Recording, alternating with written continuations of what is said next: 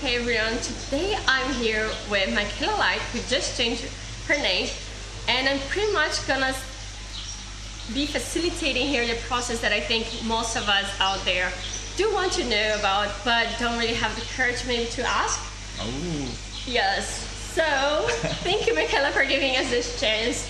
So, what is it? Why did you change your name?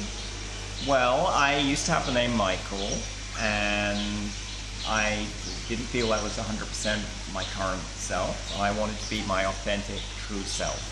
So I spent about 6 months looking through books of names, magical names, historical names, names from science fiction.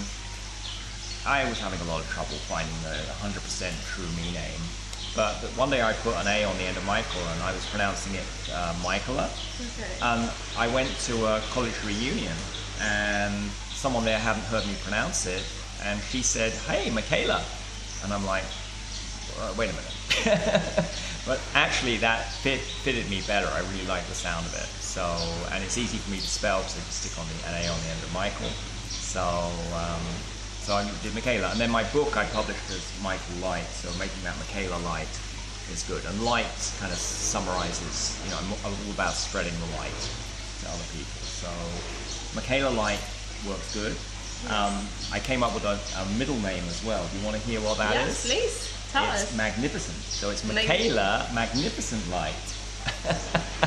Very nice. Very powerful. Yes. That's good. So what I want to say is this name feels really good to me and really authentic, and I get a lot of energy from using that name and using a female gender instead of a male gender, because I felt female inside for a long time, and I have a lot of female energy. And it's not 100% me, so maybe at some point in the future another name will emerge, but the message I got from my intuition is just go with this one for now, and it will be a stepping stone to help you to get to wherever that 100% name is. So I'm doing this now. I was very scared to shift my name. I'll tell you the story of how I shifted it another day. I'm just gonna ask you this, but okay. Oh, well, wait. It's okay.